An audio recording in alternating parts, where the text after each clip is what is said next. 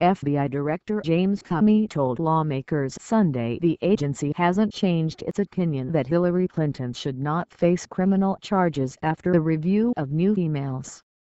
Comey had dropped a bombshell 11 days from the election when he informed Congress that the FBI had discovered emails in its separate investigation of Anthony Weiner, the estranged husband of top Clinton aide Humey Abedin, that could be connected to its investigation of whether Clinton mishandled classified information by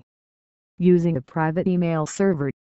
The news could help Clinton put to rest a controversy that has dogged her in the 2016 race's closing days, helping Donald Trump narrow the polling gap nationally and in key battleground states. Based on our review, we have not changed our conclusions that we expressed in July, Comey said in the letter to top Republicans on the House Oversight Committee.